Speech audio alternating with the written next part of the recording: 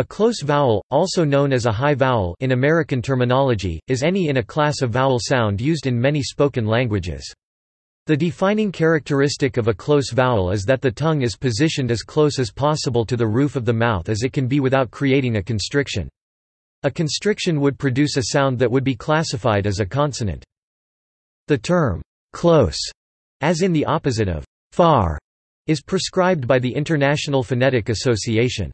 Close vowels are often referred to as high vowels, as in the Americanist phonetic tradition, because the tongue is positioned high in the mouth during articulation. In the context of the phonology of any particular language, a high vowel can be any vowel that is more close than a mid-vowel. That is, close mid-vowels, near close vowels, and close vowels can all be considered high vowels.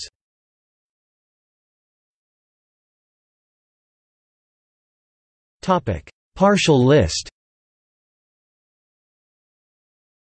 The 6 close vowels that have dedicated symbols in the International Phonetic Alphabet are: close front unrounded vowel I, close front compressed vowel Y, close central unrounded vowel, close central protruded vowel, close back unrounded vowel, close back protruded vowel U. IPA letters for rounded vowels are ambiguous as to whether the rounding is protrusion or compression. However, transcription of the world's languages tends to pattern as above. There also are close vowels that don't have dedicated symbols in the IPA.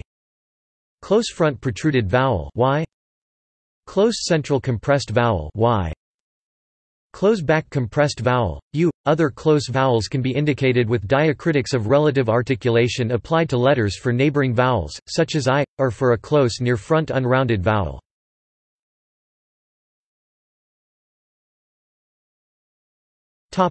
See also: open vowel.